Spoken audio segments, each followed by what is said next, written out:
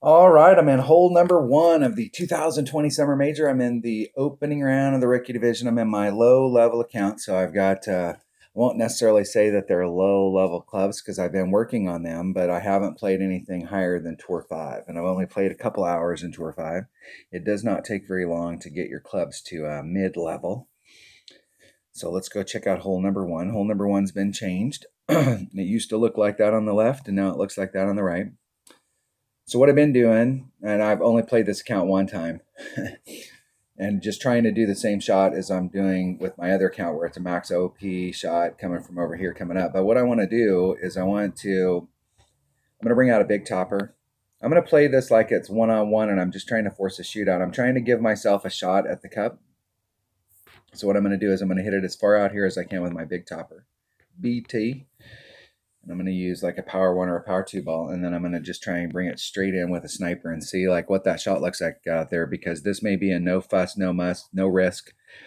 Hit it out there as far as you can.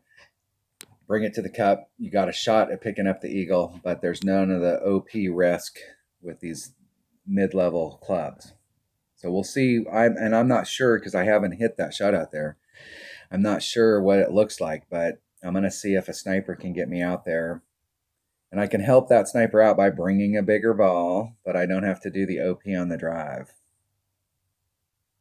Let's see if I can get that in with a sniper. I'm not sure if a sniper is enough of a club because this is low enough level. It's only got 164 in power, so I'll probably have to help it out on the other end. But instead of bringing a Titan, I'm going to bring a Katana because I don't think I need anything more than that. I could probably do it with a Quasar or a Marlin, but we'll see. We'll see how it rolls. Just hit it straight forward. I have not taken this shot at all. So this hole, the reconfigure, everything I've done on it so far with my upper developed accounts has been to the right. And depending on the way that the wind was blowing, there used to be 3 different ways that you could go at this hole. I think they've kind of taken the middle way out. So you're either going to go to the left or the right. And we'll see what the left side looks like since I haven't taken that shot before.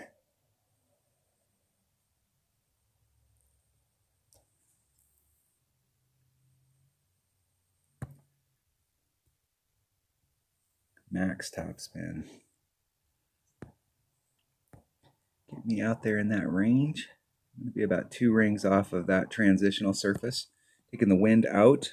It's around 2 per ring. I'm going to do about a ring and a third.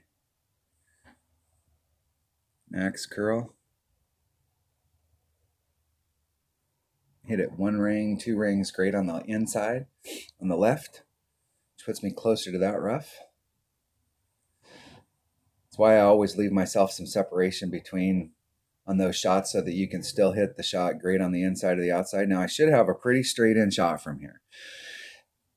It's going to be on my wood versus a long iron, so you got to deal with that. But with lower developed clubs, that sniper, if I can reach up there, has great ball guide, great accuracy, which is better than being in a long iron that doesn't have great ball guide and great accuracy.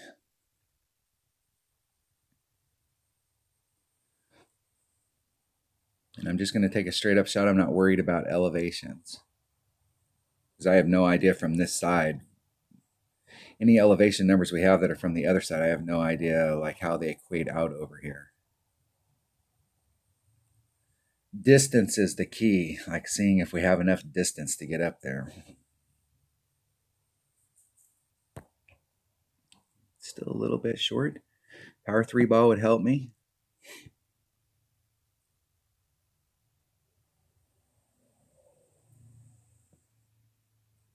I'm going to pull over just a little and put on a little teeny bit more side spin.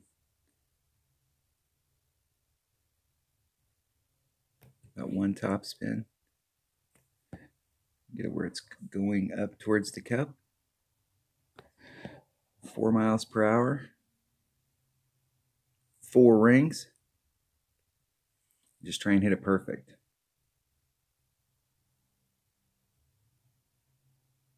Hitting it perfect.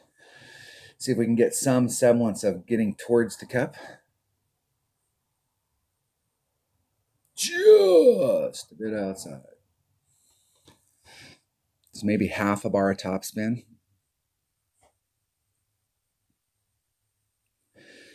Nice and easy, no risk. Part of the problem with lower developed clubs is not necessarily like, if you've got a Nirvana or if you've got great recovery clubs, it's not that big of a deal sometimes on some of these par fours. If you hit, if you take that OP shot and you hit in the rough, you're fine. But if you catch the sand, because of the green used to be over here and they've swung it out and they've lengthened the hole out. So it used to be if you hit in the sand right over the river, you could make it with a Spitfire, but you can't make it anymore. And I don't have a Spitfire in this, so even if it was the old configuration, there's risks involved. You end up in the rough out there, you could be in big trouble. If you got a Nirvana, you may not be in big trouble. But if you don't have a Nirvana, you could be in big, big trouble. So just trying to give myself a look at it where I have zero risk of getting into big, big trouble.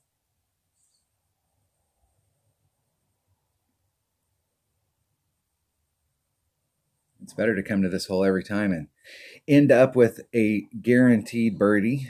I still got a little bit of a putt here to do.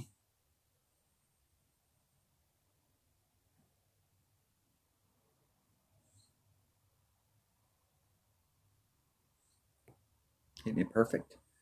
In the hole. I think I could help myself out there just a little by bringing a par 3 ball. But I think that shot right there, there's zero risk of anything less than a birdie. And you still have a great shot. And I think for the clubs that are in this particular account, my Sniper has the best ball guide and best accuracy of any club that I could bring. Long iron. If I could get into short iron, I could bring my Kingfisher, and I'm starting to get something that's similar, but getting into my short iron is not going to really be an option.